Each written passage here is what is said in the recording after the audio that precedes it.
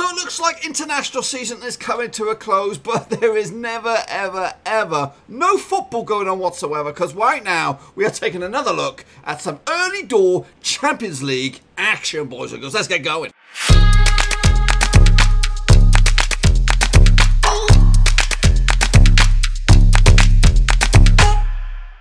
That's right, folks, back once again with another prediction video. This time taking another look at the 2019-2020 Champions League, but this time we're taking a look at the first qualifying round, second legs, and we'll get to that in just 1 second. If you're new to the channel, smash your subscribe button, keep you bang up to date with all things Champions League related, Blackburn Rovers related, woo, football, we're going to all hear under one roof. Now, before we take a look at match day 2, or sort of the second legs, we're going to take a look back at the opening matches within the Champions League and see how we got on and see how many predictions we got right, and of course the results. So let's get cracking. Okay, folks, here we go. It's kicking it all off. And a quick reminder that these are the results and predictions combined. And let's see how we got on last time out. Nõmme Kalju out of Estonia taking on Shkëndija coming out of North Macedonia. That ended up as a 1-0 victory for the Macedonian outfit. I actually predicted a 2-0 win, so not too shabby. Meanwhile, Sūduva out of Lithuania taking on Red Star Belgrade, one of the powerhouses at this stage. That ended up as a surprising, just a 0-0 draw. I went big on this one, so they've got it all to do in the second leg.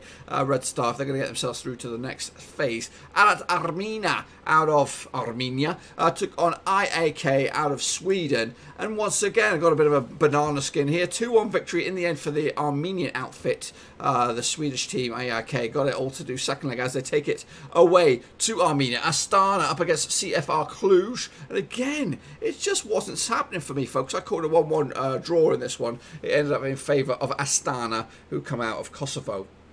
Ferencvaros were next.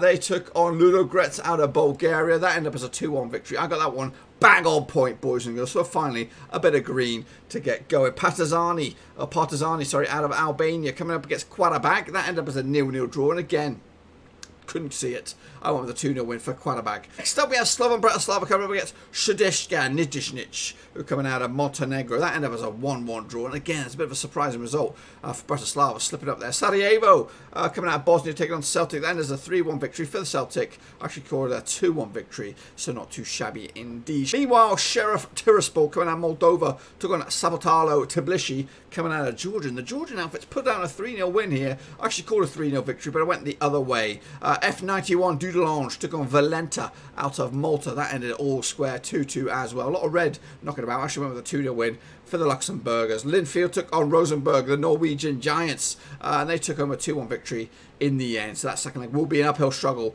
for the Northern Irish team. Valletta took on Maribor. That also went in favour of Maribor, 3-0 in the end. I went with a 3-1 victory, so not too shabby indeed. Dundalk, though, took on Riga, and that ended all square. I went with a 2-1 victory for Dundalk, but unfortunately, no joy. They're going to have to do it all again. And the second leg, the New Saints took on Kelly. They are coming out of someplace. I can't remember off the top of my head. I went with a 2-0 win for the New Saints. Unfortunately, it was a 2-2 draw. So I got the right amount of goals for the Welsh, but unfortunately, they are going to have a bit of a struggle to get through to the next stage. HJK took on HB Tórshavn. That ended up as a 3-0 victory for the Finnish outfit, and BATE Borisov took on Piast out of Poland. That ended all square. I got the right amount of goals and just unfortunately did not distribute them correctly. So, as you can see, not the greatest start to my Champions League predictions campaign, but there are a lot of difficult teams out there.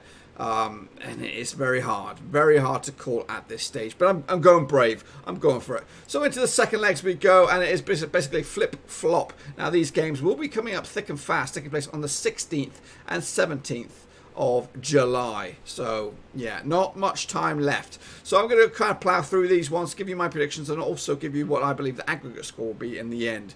So Shkëndija coming out of North Macedonia taking on Nõmme Kalju out of Estonia. Obviously Shkëndija coming in with a 1-0 win at the early stage. I'm actually going to go with a 2-0 win at this time around to make it 3-0 in the end to go through to the next round. Red Star Belgrade up against Sūduva again, coming into this with a 0-0. Need to get themselves back into this big time, and I do expect them to get through quite comfortably in the end with a 3-0 win. It's very nervy after the first round, but they need to get going in the second one. AIK out of Sweden taking on Ararat-Armenia, who take on an important victory in the first leg. It's going to be difficult this time round for AEK, but I still believe they'll come in with a 2-1 win, which, according to me, I don't know what that does. What does that do? If there's a 2-1, 2-1, it'll go to extra time and all that kind of business. Hopefully, AIK, in my eyes, I think they deserve to go through.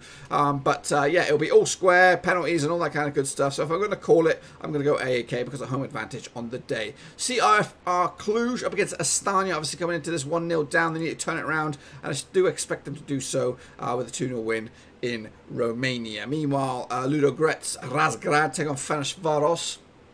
2-1 going into the home leg for Ferencváros.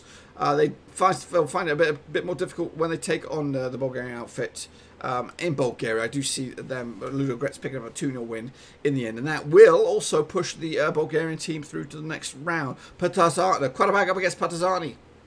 Qarabağ coming into this with a 0-0 draw. I do expect them to take home the valuable win, 2-1 in the end, to go through 2-1 on aggregate in the end. Shkëndija up against Slovan Bratislava. Difficult one, this one. 1-1 in the first leg.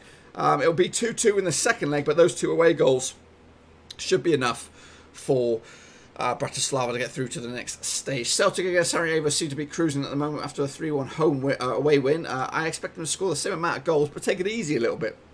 3-0 on the night, 6-1 on aggregate for Celtic. Saburtalo Tbilisi up against Sheriff Tiraspol. Surprise of the round for me this time out with a 3-0 away win. Obviously, they'll take them on again at home, so I realistically see them taking them another win, but not as big. I don't think they'll put on a barnstorming performance. So, unfortunately, Tiraspol will go out. Valletta up against F91 Dudelange. Obviously, 2-2 in the first leg over in Luxembourg. I think it'll be a similar scoreline this time out in Malta. 2-1 in the end for Valletta, and they'll go through to the next round. Rosenborg up against Linfield. Obviously, Rosenborg dominated the first leg 2-0 at Northern Ireland. This time out, I think they'll go one better with a 3-0 victory and push themselves through with a 5-0 aggregate win. Maribor up against Valur. Obviously, bringing it over back to Slovenia. Is that correct? Slovenia called it. So, yeah, bringing it back to Slovenia with a 3-0 win at Iceland. So, I see them doubling up with a 3-0 victory this time at home. 6-0 on aggregate. Riga up against Dundalk. Obviously, the 0-0 in the first leg. Unfortunately, it's not going to be good enough for the Irish team. They will crash out here 2-1.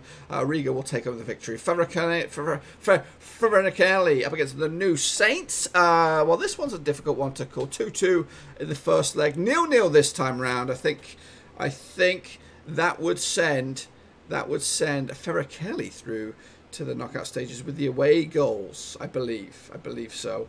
HP Tórshavn up against HJK. Obviously, HJK coming into this with the home win. I still see them getting another victory again. This time at their place, 1-0 win though, 4-0 on aggregate. And Piast Gliwice out of Poland up against BATE Borisov. One of the bigger matches I think here. 1-1 the first leg. This time it'll be 2-1 to the Polish outfit, and they will go through 3-2 on aggregate. That's, my friends, is all I've got for you. Hopefully, you could read through the lines of my butcherings of these bad boy names. But anyway, before we go, I want to give you a bit of administration for you folks. I want to let you know that I'll be doing live predictions for the Premier League and the Championship starting in the month of September. I'm going to have a bit of a staggered start here. I'll pre-record the first few matches, but ultimately I will be live doing those in the month of September. I'll also continue with my Bundesliga, La Liga and Serie A predictions as it was last season, and also we will be continuing obviously the Europa and the Champions League. I'll be looking to do live Champions League predictions once the group stages come around, so stand by for that one. If you want to become Patreons, boys and girls, I am on the lookout for Patreons,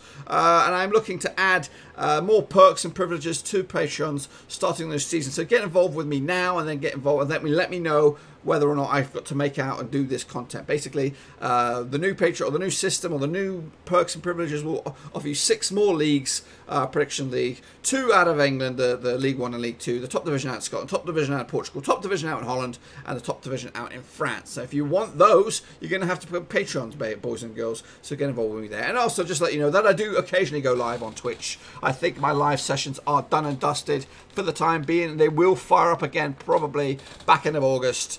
Start September as well, with match day, watch alongs for Blackburn Rovers, and much more. But anyway, if you want links to those bad boys, here they come. boys and girls. And I also let you know that I do have a fantasy football league kicking off, Premier League wise, in the month of August. It's free to enter, free prizes. If you want to get in touch with me and know the code for that, let me know. I'm going to be doing a video on that anyway early this week, so stand by for that puppy. But anyway, that is pretty much all I have for you. Yes, it is goodbye. Hopefully you enjoyed the video. If you did, smash the thumbs up. If you're new, smash the subscribe. I hope to continue predicting the Champions League throughout the campaign, right here from the qualifying stages all the way through to the final. So I look forward to doing that. Let me hear your thoughts and opinions so far of the Champions League. I know it's very early and not a lot of eyes are on this right now, but give me your thoughts. If you're a Celtic fan, if you're AIK fan, Red Star Belgrade fan, whatever it is, get in touch with me in the comment section down below. Until I see you all again very, very soon, I'm sure. Till then, thumbs up, subscribe.